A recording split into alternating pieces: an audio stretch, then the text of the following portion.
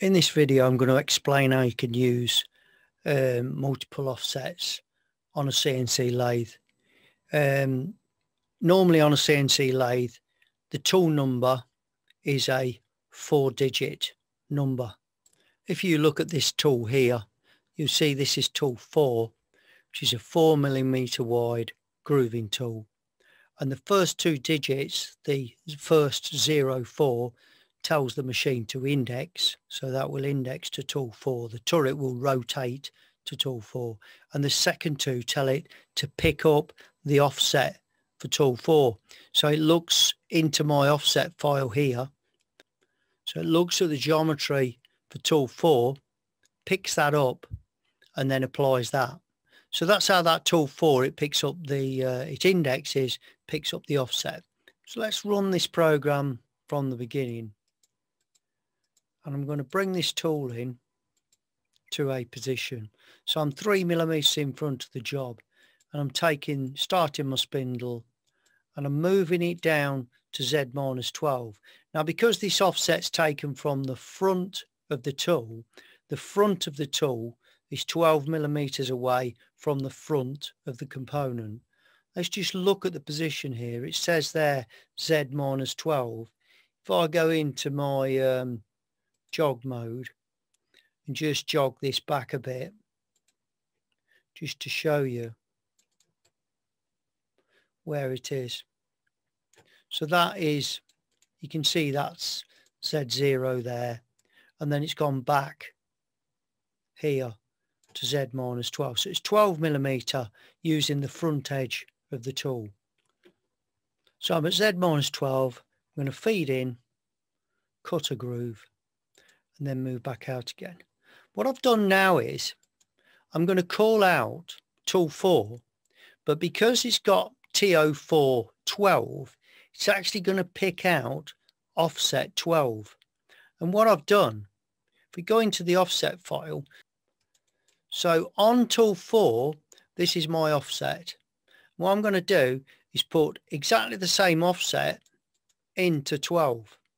So effectively now, if I call TO404 or I call TO412, it would effectively go to the same position.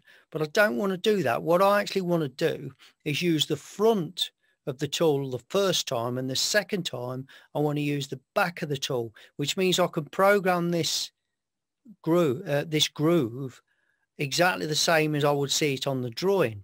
And you'll see in a minute that I've got a much better way of adjusting it. So if I add, my grooving tool is 4mm in width. So if I put in here -4 point, and I say input plus, gives me the answer. I'm going to say execute. So now in my tool 12, I've actually got 4mm more on the offset. So it will actually be using the back of the tool instead of the front of the tool. Now, it's important when you do this that you repeat everything else. For example, your radius of your tool, if you are using any kind of compensation to put a rad on or anything like that, or a chamfer, you will need to have the radius of the tool in both 4 and 12, and obviously they will be the same. Now, your virtual nose position will be a 3 in offset 4 because it's a normal right hand tool, and then in offset 12 it will be a 4 because it's now a left hand tool because it's working on the opposite side. Now, this doesn't matter if you're not using any compensation or anything to put chamfers on and things like that, but if you are, it's important that this part is repeated. So what's going to happen now is when I actually call this out to move and use the other offset. So if we go back into my program, you'll see that it's now calling out tool 4 and offset 12. Now, word of caution here.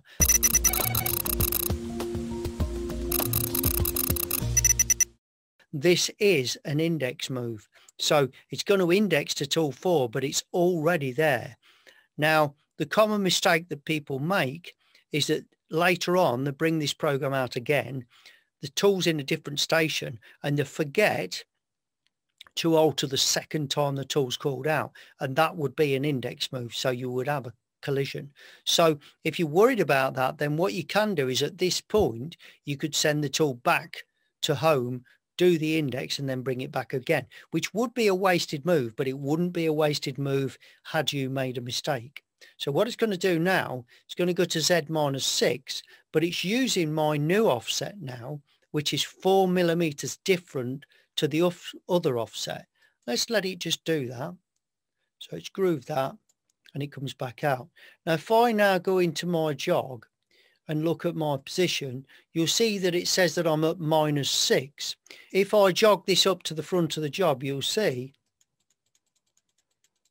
that now the 0 is there. Can you see where it is? I can't get it exactly on 0, but you can see that the back of the tool is now 6 millimeters from the front of the job. So what that means is it enables me to program this groove. Otherwise, when I come to this position, instead of putting the distance from the front of the part, I would have had to have added on the amount of the grooving tool, the width of the grooving tool, which would be a problem because, as you can see now, what I'm going to do now, I'm just going to reset this and just move my machine back. And I'm going to actually measure what this groove is. I'm going to measure from the front of the component to the back of this groove, and it actually measures 5.936. So that means it's 0.064 undersize. So what I'm going to do is I'm going to go into my offsets and I'm going to go to this offset 12, and in the wear I'm going to put in there minus 0.064 in there, and that's going to effectively move the tool down by 0.064. Now, I'm not interested in the other side, but that is actually going to tell me that this is the correct distance from the front of the job. So what I can do with the other side, if I adjust the other side, if I measure from this face here to the front of the job,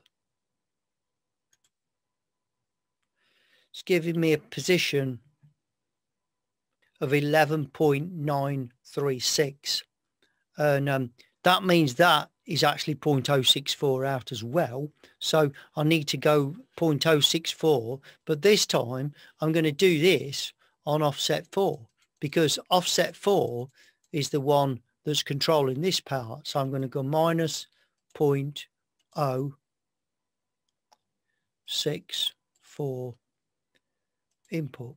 So what I've effectively done now is move one offset that way, one offset that way, and that means that the final figures should now be correct. The point I'm trying to make is that for you, when you come to run this, you're adjusting the two sides of the tool independently. So this means that once you've got this right, you don't have to fiddle with the program, because you would have to actually program it wrong, because if the width of the tool isn't what you expect it to be, you're actually allowing for this in your program. So you've got to keep tinkering with your program, and every time you drag this program out, you're going to have to do the same thing.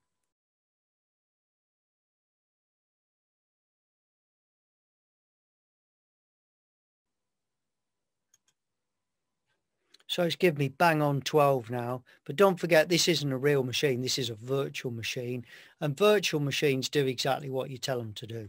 So this is going to have adjusted by exactly the right amount, but you can see what I'm getting at here. I'm adjusting it independently. So that's how you use two offsets.